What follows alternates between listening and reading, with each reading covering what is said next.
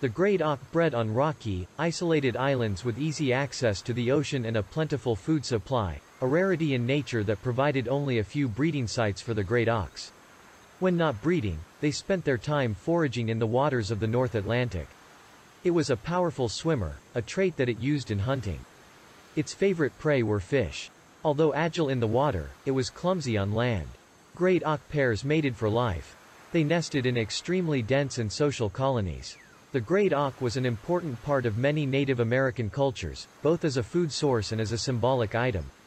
Many maritime archaic people were buried with great auk bones. One burial discovered included someone covered by more than 200 great auk beaks, which are presumed to be the remnants of a cloak made of great auk skins.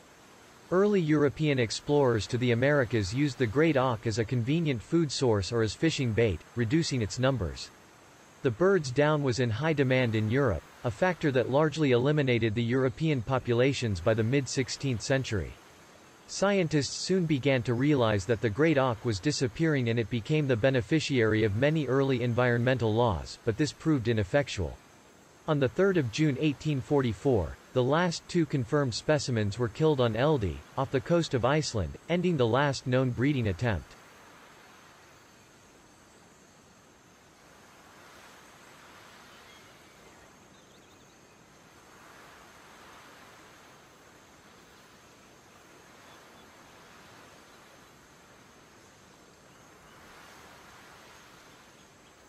Chondrostoma scadrense was described from 9 specimens caught 100 years ago. Its habitat in the late 19th century Lake Scadder. Since then, in spite of intensive investigations of its only known range and no specimens have been recorded.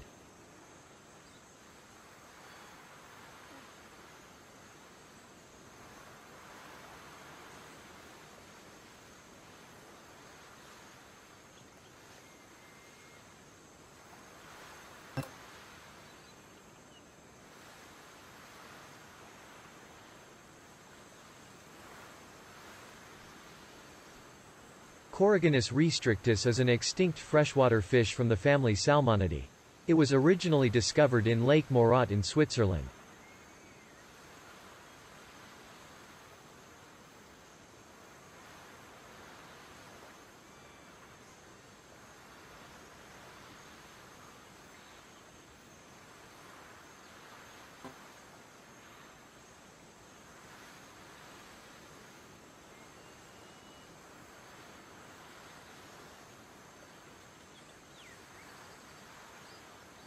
The Portuguese ibex is an extinct subspecies of Spanish ibex that inhabited the north mountainous zones of Portugal. Until 1800, the Portuguese ibex was widespread in its range, but thereafter its decline was rapid as hunting pressure increased. Local hunters did not respect the closed hunting seasons and shot Portuguese ibexes when the herds came down to lower altitudes in May. Local people hunted it for its meat and for the bezoar stones in its stomach, which were regarded as potent medicine and antidotes for poisons of all kind. By 1870, this ibex was a rare animal. The last herd of about a dozen animals was recorded in 1886.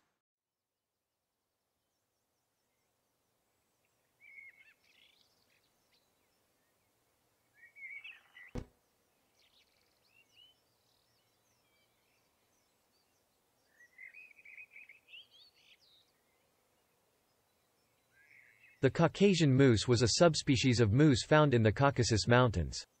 It is widely believed to be extinct. The subspecies was quite common until the mid-19th century, when populations began to decrease due to overhunting.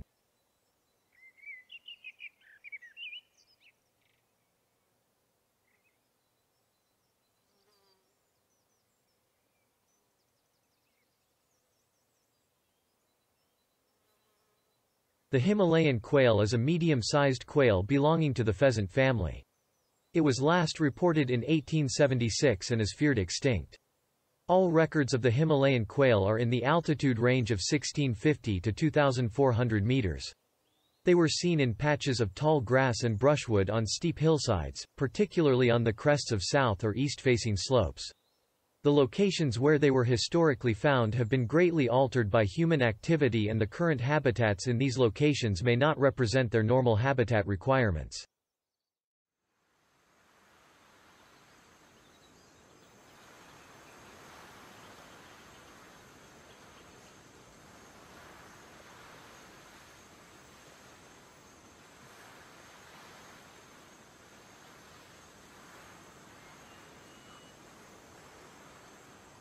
Apart from the fact that it fed on fish, almost nothing else is known about the spectacled cormorant. The population declined quickly after further visitors to the area started collecting the birds for food and feathers, and their reports of profitable whaling grounds and large populations of Arctic foxes and other animals with valuable pelts led to a massive influx of whalers and fur traders into the region. The last birds were reported to have lived around 1850.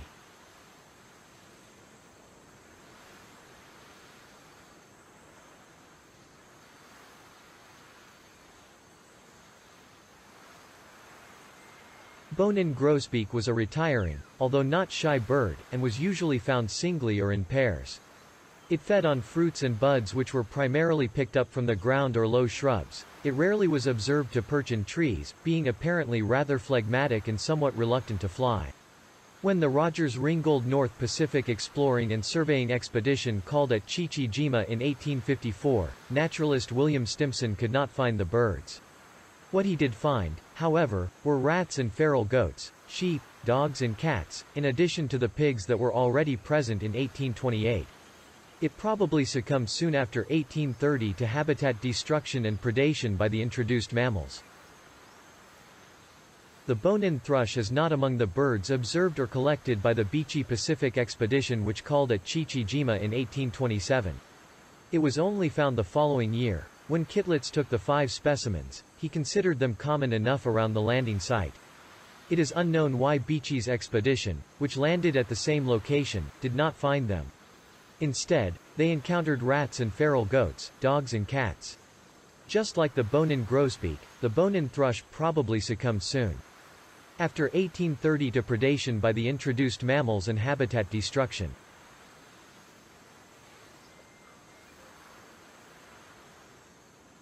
The Bonin wood pigeon was a medium-sized pigeon. The upper parts of the pigeon's body were grayish-black with iridescence except on wing and tail. This pigeon died out late in the 19th century as a result of deforestation, hunting, and predation by introduced rats and cats.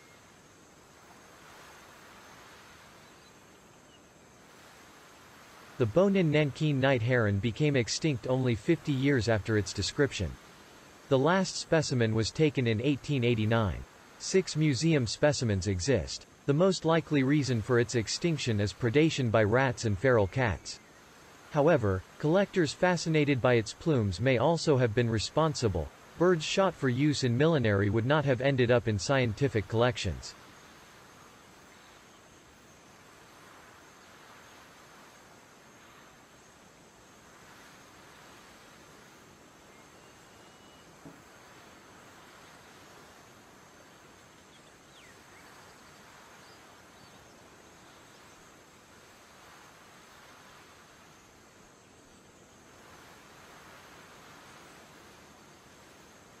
Cebu hanging parrot has a distinctive scarlet tail with faint patches of red on its head. Females lack the red throat and breast patch, as opposed to males.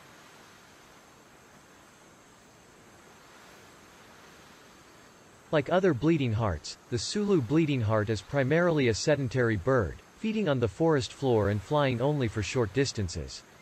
It only perches in trees in order to roost or mate. When alarmed, bleeding hearts run quickly into nearby undergrowth. It is very elusive in its forested habitat, and nothing else is known about its behavior.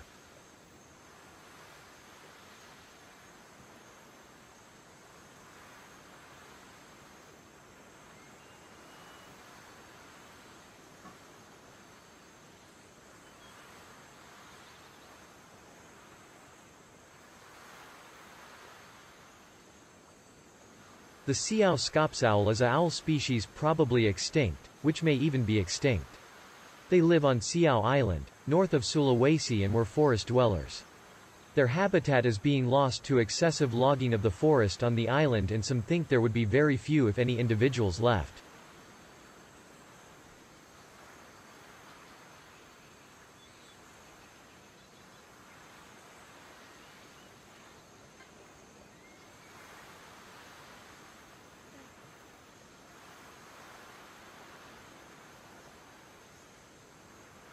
Southern shrub frog is an extinct species of frog.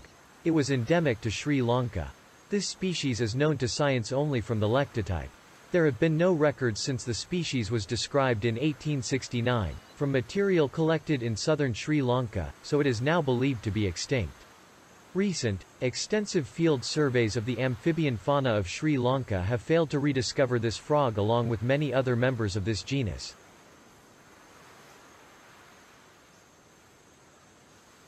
The sharp-snout pygmy tree frog was also a species of frog. It was endemic to Sri Lanka where it is extinct, though it might occur or have occurred in India too.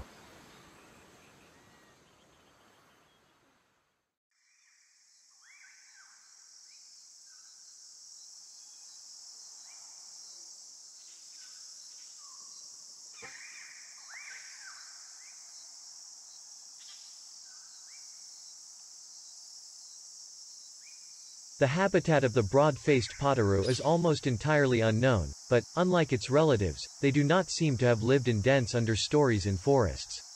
An assessment of documents prior to the 20th century concluded the only ecological change to affect the population were anecdotal reports of a disease, similar to one that had resulted in the sudden absence of similar species. A synthesis combining other historical evidence proposes what may have been an epizootic during the 1890s that precipitated their extinction.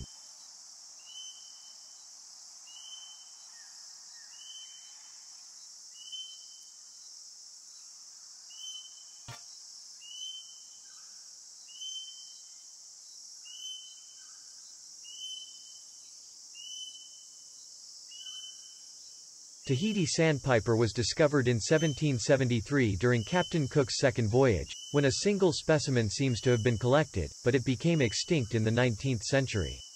Only one museum specimen is known to exist.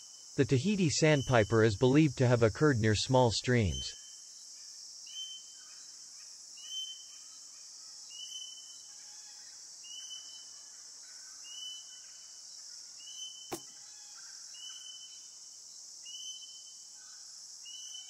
The large Palau flying fox is an extinct species of medium-sized megabats from the Palau Islands in Micronesia. It had brownish fur with long, silvery hairs on its belly, and a wingspan of about 60 centimeters. It probably became extinct around 1874, possibly due to overhunting.